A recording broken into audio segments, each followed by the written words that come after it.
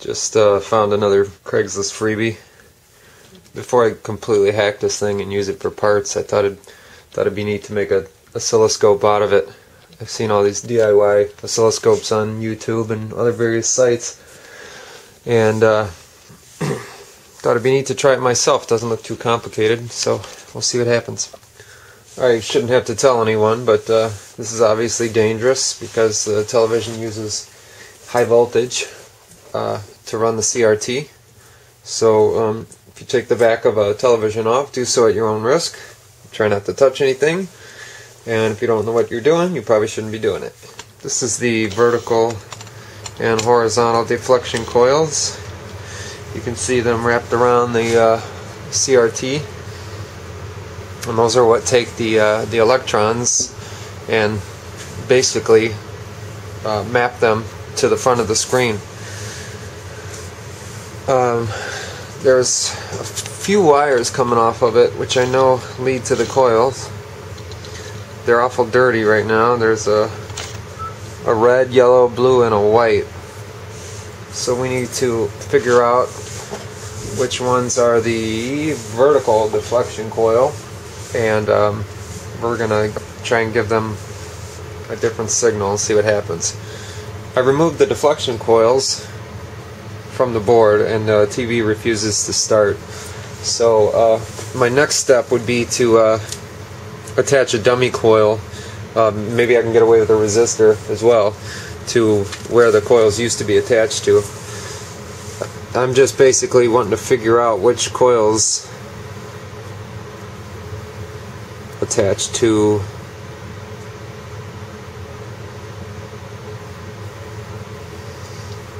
which wires. So it appears to me that the two wires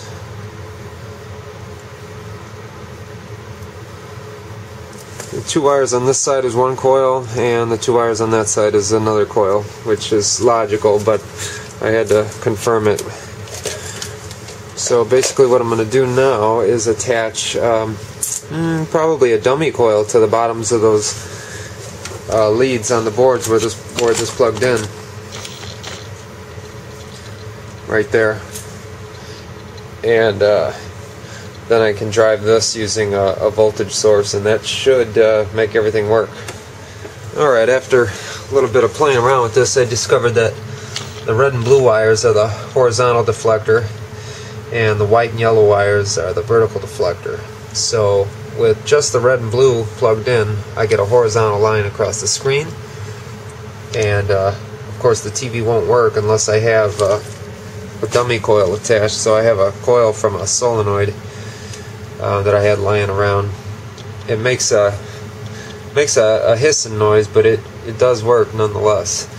So from this step, I'm gonna see what it takes to as far as voltage to get this line on the television to go from the top to the bottom. I want to see the entire range of it. Alright, so basically what I've done is taken the wires for the vertical coil and ran them outside here onto this little breadboard so I could do different things and see what happens. So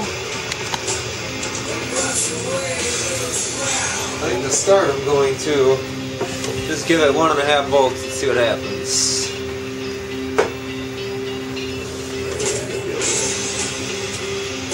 Alright, and it's positive voltage there,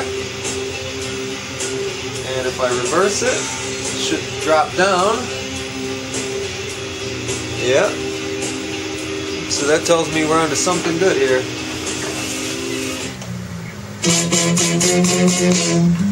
And there you can see.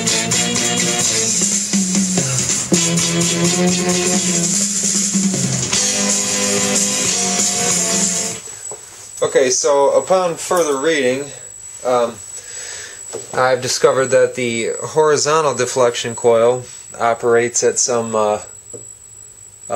like 15 kilohertz, which you can hear right now in the background, and that the vertical deflection coil operates at 60 hertz. So I'm getting a much more visible result now that this is I'm using the vertical instead of the horizontal. Now I tried to swap the two so the line would still go horizontal, but it would be driven by the 60 hertz signal, but the TV didn't want to turn on at that point, so I'm kind of stuck with this now until I come up with a solution. Also, the dummy coil that I placed on it, I think maybe a little too large because I can hear it, and it's rather annoying. I'm sure it's coming through on the video right now, but this is what we got at the moment.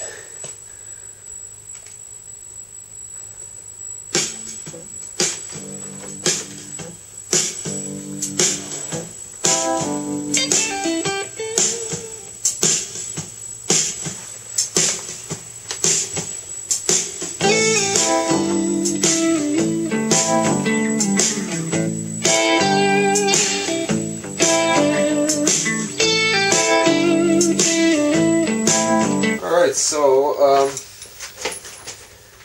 instead of the solenoid, I decided to hook up the primary leads of a transformer that I pulled out of a, well, I don't really know what I pulled it out of. However, that seems to get rid of that awful noise. I'd also like to note that the solenoid was it's actually very warm. Not hot, but very warm. So, just...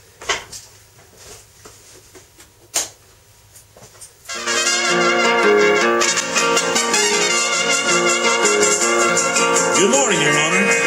May I approach the bench?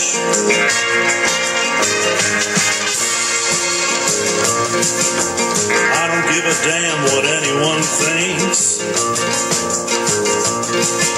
I stay up all night and I smoke and I drink.